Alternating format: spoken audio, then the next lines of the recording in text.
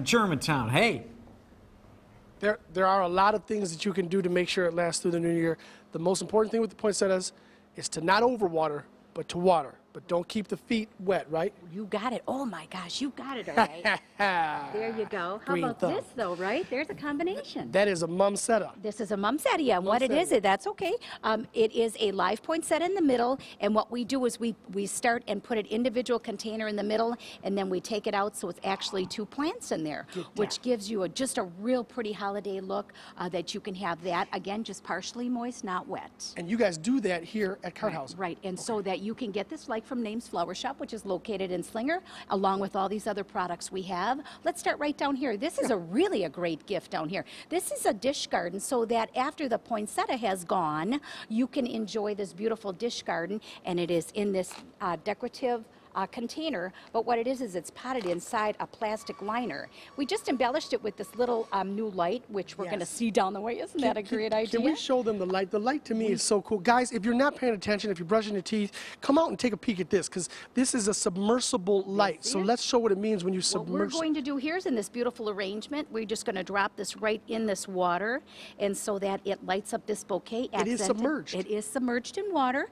and with that beautiful gift, how about that way to give a nice novelty ornament, which then you just want to keep that water level high to keep those flowers alive. A beautiful bouquet from Names. And here what we've done is just accented with these darling little snowmen. What they have here, and these just knocked down so that you can have different heights in your house, down to little short and pudgy, which is very cute.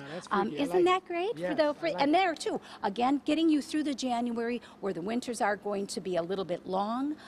Here's a great idea with a little novelty wreath. This is just a basic wreath that you would see, but how about if you take this beautiful wreath and put it on as a centerpiece with a beautiful hurricane or a punch bowl, I know, with a candle in it, just different ways. And Judy at Names will help you with any of that, any home decor ideas. Names will mention as one of your retailers. You guys provide, you're a wholesaler here at Karthauser. You provide flowers to a lot of retailers. Yes, we do. And this just happens to be theirs. And how about this last one? You know, this is the big thing. Once we take down our beautiful hanging baskets in the house or outdoors, you have that hook. Now what do we put there?